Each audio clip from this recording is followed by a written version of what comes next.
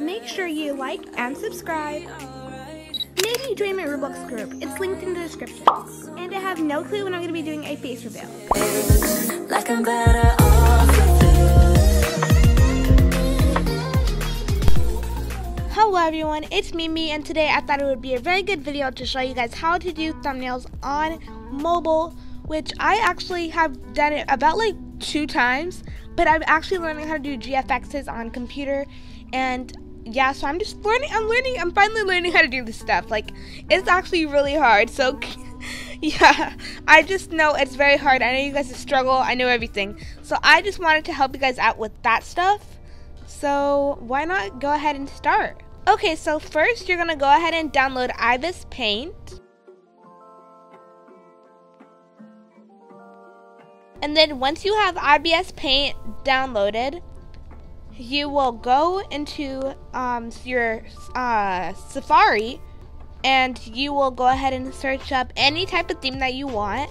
And then once you go into iMovie Paint, where is it? Okay, so once you go into iMovie Paint, you will go to My Gallery, and then you will click that plus sign, and then you will click Do Not Mind These. These are just some things that I did with my roleplay family.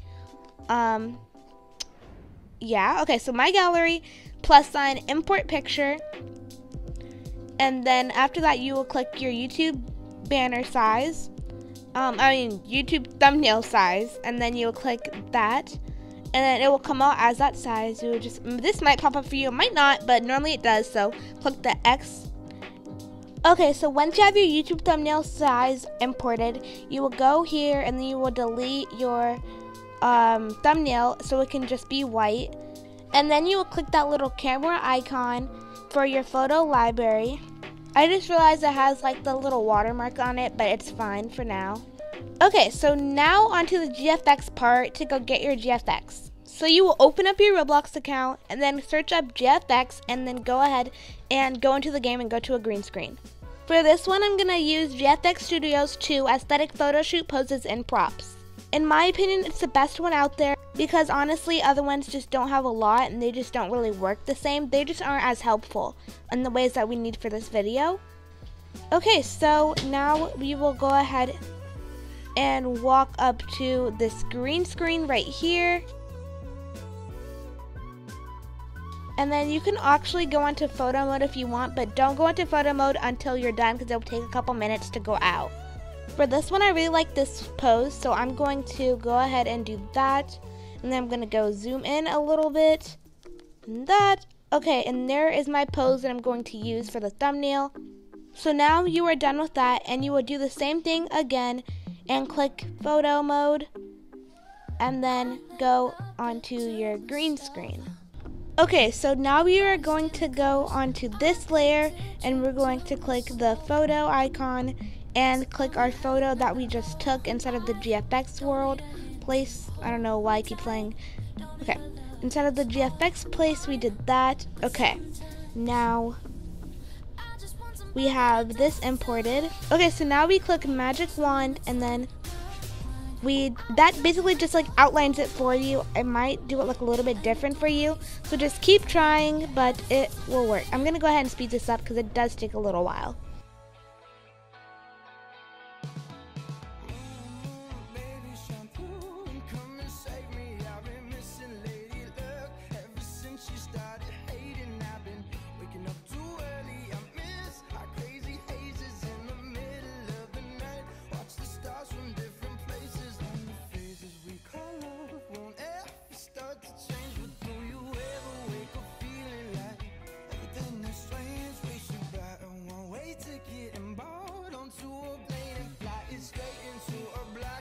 Okay everyone, so there's that. So now we are going to go ahead and remove this part.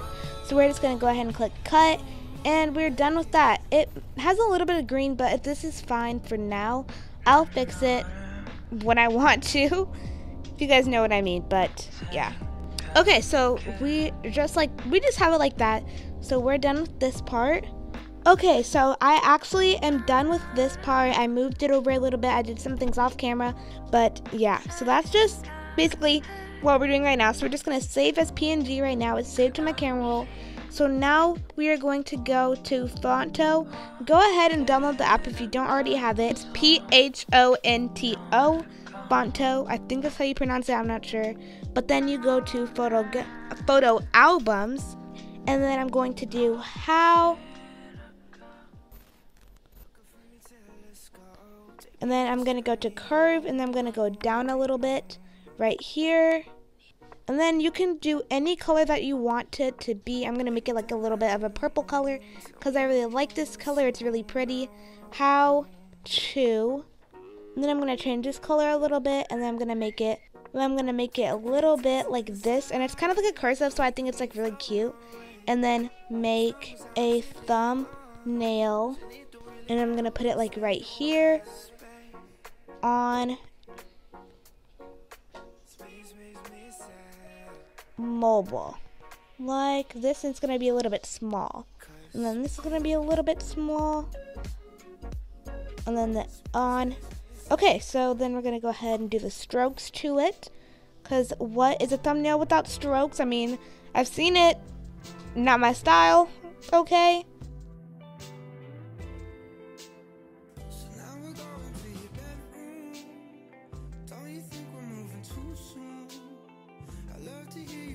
We're gonna curve this a little bit up. And here is how my thumbnail came out. It obviously will look better on my actual thumbnail.